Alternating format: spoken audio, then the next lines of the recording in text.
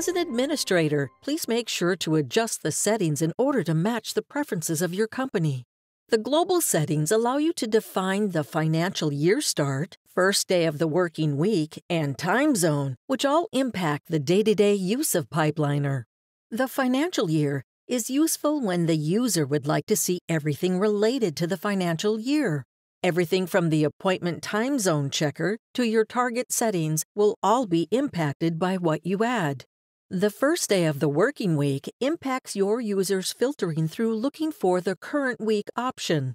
Finally, please select the default time zone for your company. If you have employees all over the world, they will be able to change their preferences within their own profile. The Email Settings section provides the admin the ability to allow or restrict email attachments to be copied and stored in Pipeliner. As well, you can set the size limit of those email attachments when they are stored in Pipeliner.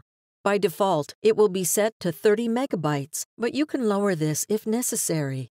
By limiting the email attachment size, any email that is over the size limit will not be copied and stored in Pipeliner.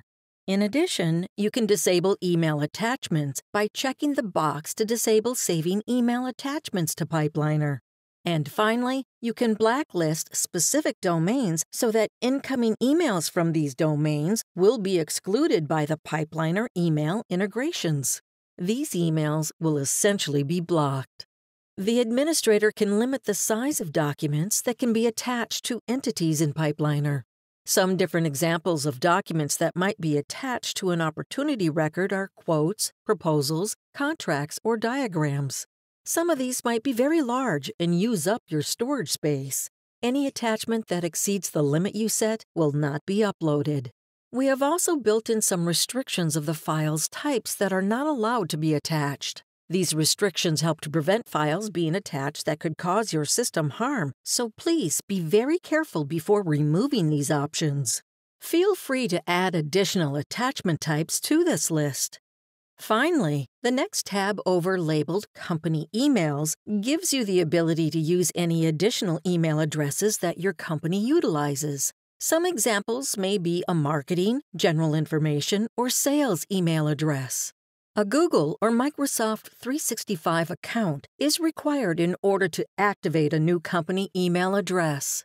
Once the email address is activated, you can restrict who has access by adjusting the user roles. Here, you can determine who will be able to use the company email address.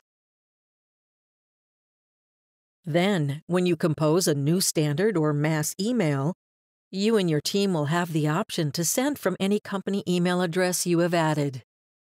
Please go to our knowledge base and search for Settings menu for more information, and feel free to contact us at support@pipelinersales.com.